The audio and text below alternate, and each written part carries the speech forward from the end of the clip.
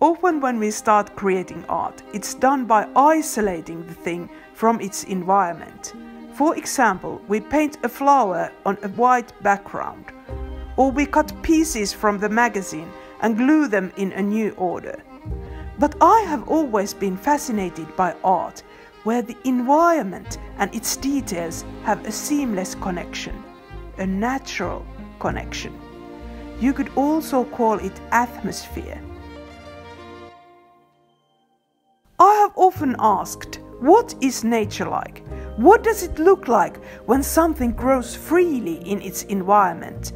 So, not that you cut a flower and put it in a vase, but that you let the flower be born and live in its environment. When a flower is born naturally in its own environment, there's something indescribably delicate about it.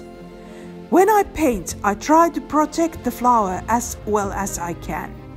But what a human understands by protection can be foreign to nature.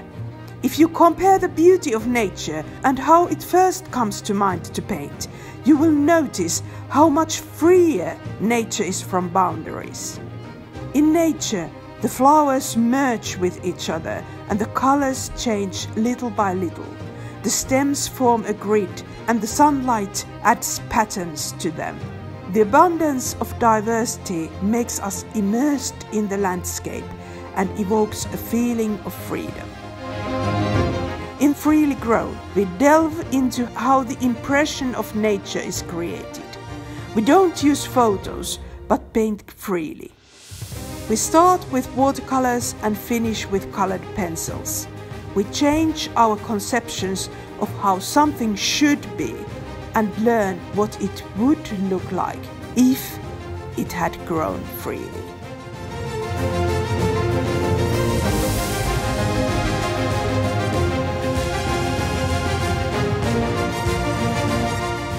Hello, I'm Päivi and I'm your guide in this course.